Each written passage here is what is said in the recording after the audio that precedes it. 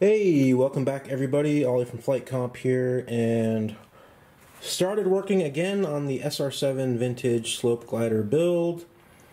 I forget what part this is, but obviously you'll see it in the description of the video. I have started with the wingtips.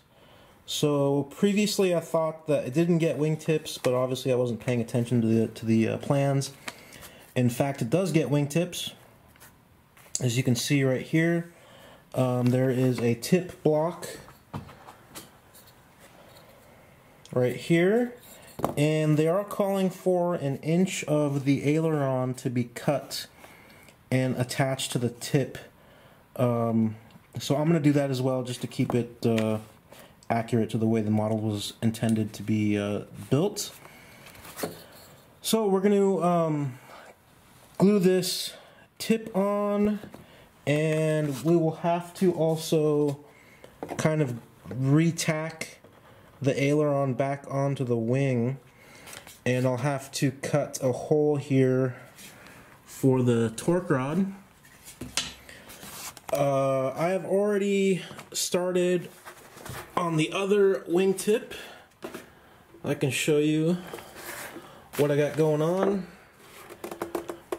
You can see I have drilled a hole here for the torque tube and made a little recess here so it fits. I've taped the aileron down here, and then over at the tip I have epoxied the tip block on, and I haven't cut this out yet, but I've drawn the cut line where it needs to be cut, and I tacked this bit of aileron onto the wing with some CA. And if you look at the tip block, I did already kind of rough cut it to the proper shape, and I just used a scroll saw, and I'll show you guys how I did that with the other side here. Well, I have marked and drilled the hole for the torque tube and cut a channel in here for this portion, so this goes on nicely. Next thing I'm going to do is tape it up on this end, and then I'm going to tack it together on this side here, and then we can move on to the tip block. Alright, well, I've traced the rough tip shape onto this tip block, and I'm going to use the saw here to cut it out. And on the other side, the other wingtip, I've already begun doing some rough sanding.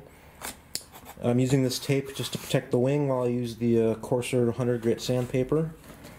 And since I, bandsawed this shape, or used the scroll saw, I have a lot less material to get rid of, versus just gluing this big old block on there and trying to sand all this down, or use a razor plane or something. So I'm going to continue sanding on this, and then I'm going to also cut this guy out here.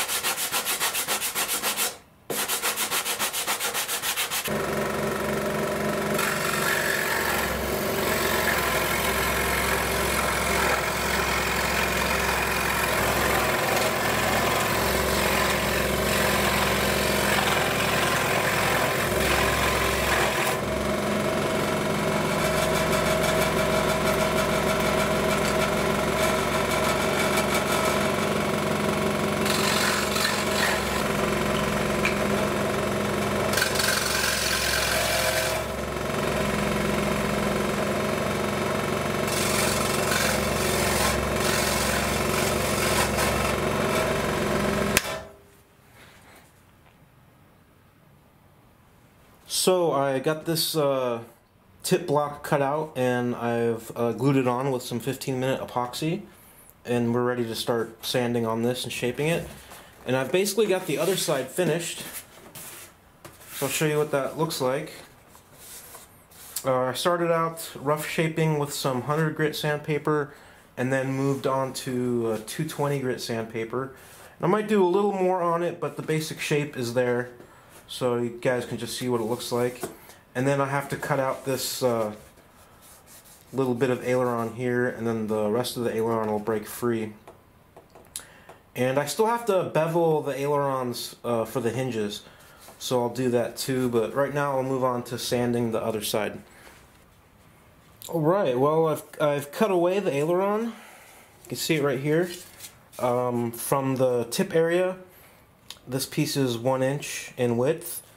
And now what I have to do is bevel the edge of the aileron here to allow it to move up and down and accept the hinges. So I'm going to go ahead and start working on beveling both the ailerons. And after I do that, I'm probably going to install the hinges, at least temporarily. And then that will basically wrap up all of the like wood construction or major construction of the wing. And then we can move on to the little canopy tray we have to make. Time to bevel the ailerons so we can get the hinges in there. I've drawn some lines on the ailerons, as you can see, top and bottom, and I have a center line on the face here, so I can just sort of sand and connect these lines up, and hopefully we'll get a nice bevel on there. So I'll do that now on both ailerons, and then we can get some hinges installed. Alright, I got a nice bevel on the aileron here, as you can see, and try to stick it on the wing and just make sure that we get the kind of movement that we want out of the aileron. That's moving really nicely. So job done there. I'm going to finish the other side and then we can move forward with the progress on this wing. Alright, ready to go ahead with the hinging. I've taped the aileron on kind of temporarily, and I'm going to use 3 hinges, and I've made some small marks where I want to install them. And I'm using these MP Jet pinned plastic hinges. Part number is right there, 2533B. There's also white ones if you want whites.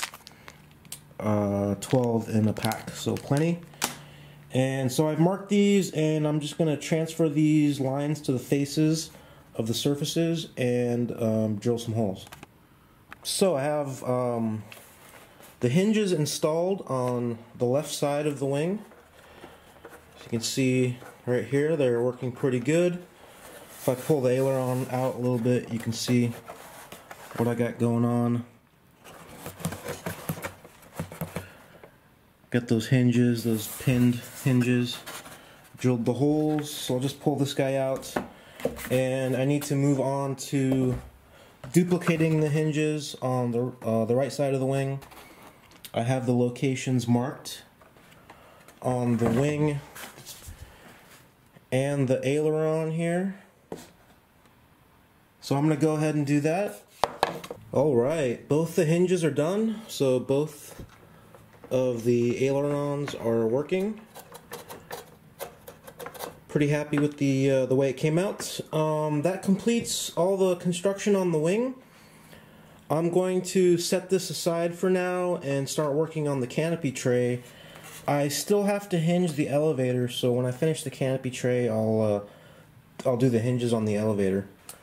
So the instructions call for cutting out 3 pieces of this plywood to make the canopy tray.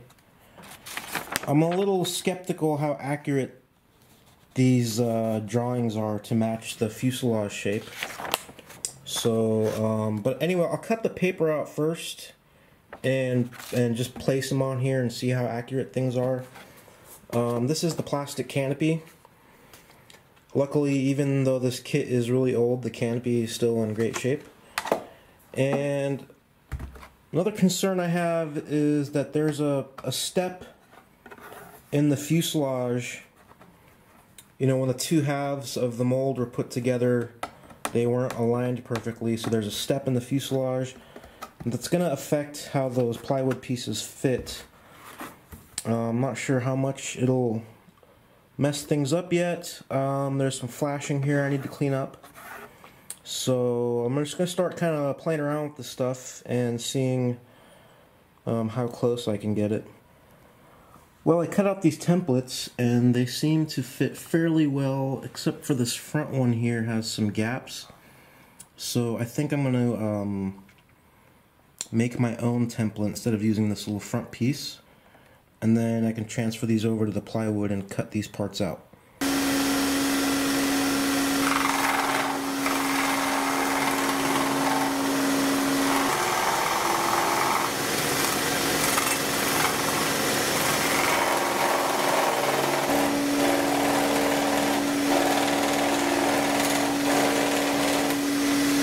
So I've cut out the plywood pieces for the canopy tray, and as I expected, the fit isn't super precise, so I'll need to do a little bit of massaging on these pieces to get them to fit. And because of the step in the fuselage seam, you know, these things don't fit very, they don't fit flush. There's wobble on all the pieces basically. I'm hoping when I put the plastic canopy on it'll stabilize everything. I really don't know how else to address that. But I'm going to continue on trying to get these parts to fit better, and we'll see what happens.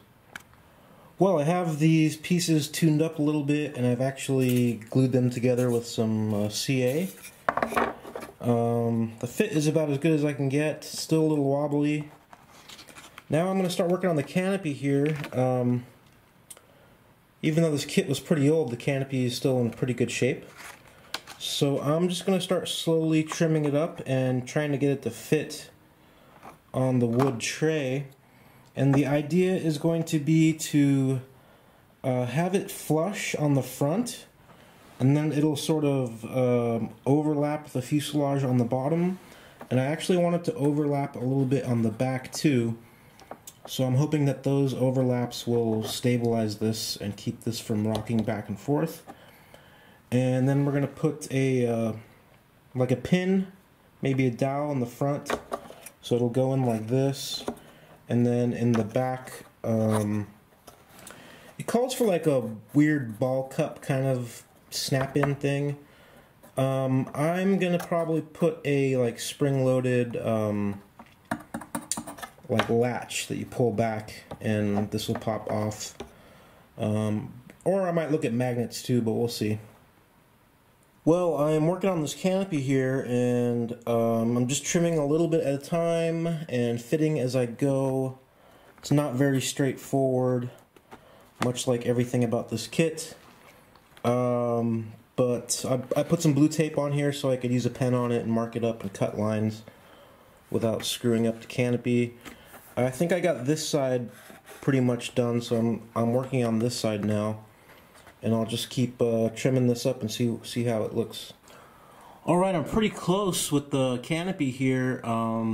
It still needs a little bit of trimming, but I think I'm going to leave that little final bit of trim, probably be like one of the last things I do. I need to do something with this plywood, either paint it or fiberglass it or put some kind of finish on it. So I'm going to do that first before I final trim the canopy. But you can see it's fitting pretty well. It's looking more and more like a cockpit in there. And the next thing I'm going to do is do the like latch mechanism, and for that I'm going to use this MP Jet. This is sort of like a spring-loaded canopy latch, and that'll go back here somewhere, and then I'm going to put a pin in the front right here. Coming out pretty good. I have the latch installed in the back here, working out really well. I will put probably a ply doubler here to give this some more support. And then I've drilled a 2mm hole, and I have some 2mm rod here going through. Obviously I'm just going to clip a piece of this off and glue it to the canopy tray. More progress. Okay, so I have taped this tray down temporarily, and I've put a plywood doubler here to help support the latch for the canopy. And in the front I have epoxied in a metal pin. See that right there? So the epoxy is still drying, so I'll let this cure. I use 15 minutes, and I'll just set this aside for now. Next thing I'm going to do is hinge the elevators. So if you guys remember, I have just temporarily tacked the elevators in place so I could sand everything neatly. I'm going to have to cut these loose, and I'm going to be using 2 of these MP Jet pinned hinges, 2 on each side. So we'll get on with that. That'll probably be pretty boring, so I'm just going to go ahead and do it, and then I'll show you guys what it looks like when it's done. Alright, well, Canopy is basically done. I got the pin glued in and the latch in. All the glue is dried. The latch works really well. Maybe some slight trimming left to be done on the canopy once everything is finished and painted or whatever I'm going to do to it. And then we have the elevator here, which is hinged now. See, it's working quite well. That basically wraps up all the construction. I do still have to install elevator and aileron servos, but that'll be one of the very last things I'll do. We're gonna move on to putting a finish on these wood parts, the wing and the tails and all that. We're gonna glass these with some very light glass and do a lot of priming and sanding, and then move on to painting. So I hope you guys enjoyed this video. We've made a lot of progress on the SR-7, and I look forward to seeing you guys in the next one.